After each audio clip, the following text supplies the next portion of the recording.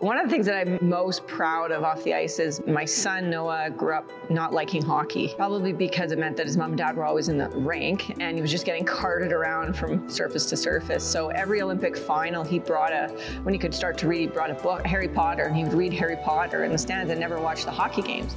And then in the final Olympics I played in Sochi, when I walked out to the tunnel, I looked to the right and I saw my son there dressed all Canada, his face painted, and he had a sign, "Let's go Mom, let's go Canada." And he actually watched the whole game and cheered, my mom told me. So one of my proudest moments was just being able to share that moment with him. I guess I shouldn't say I never thought I'd work in the NHL. I just thought that after I finished playing, I would go into medicine and that would be it. It really wasn't something I sought out or I looked for. I started med school, and then a couple months later I got a call from Kyle Dubas and asking me if I would be interested to work here. Yeah, I love my role with the Leafs as Director of Player Development. We have a great team of 8 of us. We work with the players both on and off the ice to try to help them get better. From prospects to the Marlies, right up to the Leafs. On any given day, you never know who you're going to be with. I could be watching a prospect play in Sarnia, to stepping on the ice at Coke with a Marley, to working on the power play with Morgan Riley. So you just never know. And one of the fun parts of our job is we get to really be on the good side of helping players and in their corner to try to help them succeed.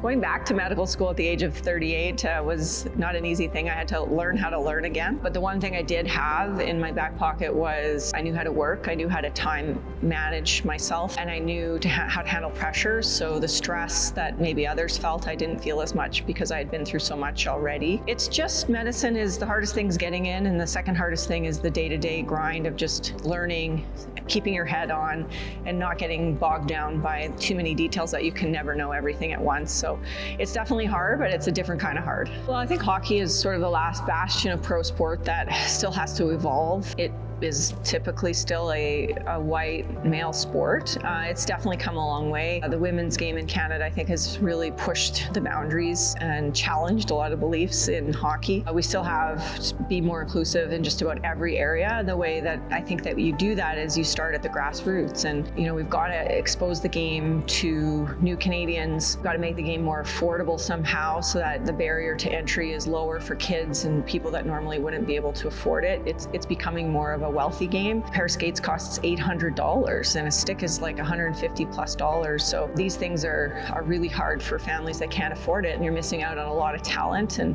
a lot of love for the game. I think a women's professional league would be great for the game. You could charge a family of 4 about a quarter of what they would have to pay to go to an NHL game and be able to see the same product there, and then more visibility in the media and on television outside of just NHL hockey. I think for a women's professional league as an example, in all areas of the game, and going into non-traditional countries, non-traditional pockets of our country in terms of ethnicities too, to show people the game.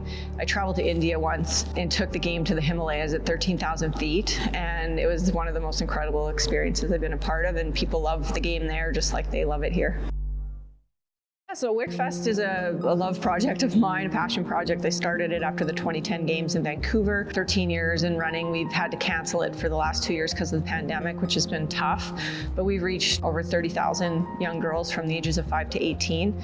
It's not just a hockey tournament, it's a festival of the game where they get to sign up for off-ice sessions and mental training and fitness and education around the game. And we bring in some of the top talent from the women's team, the NHL, coaches, to help the kids, to teach them and mentor them. So it's a truly fun, inclusive event. And we've had countries like Mexico, Italy, India, and all over North America teams coming to participate. So it's been an awesome adventure. Life is not fair and things are not always equal, and nor do they always have to be equal, but I think opportunities for people are sometimes lopsided, and equity is about giving people across the board access to the same resources and opportunities, giving one person that access and giving the other person that access. And equity is about being open-minded, having mentorship and championing opportunities for others to have the same opportunity.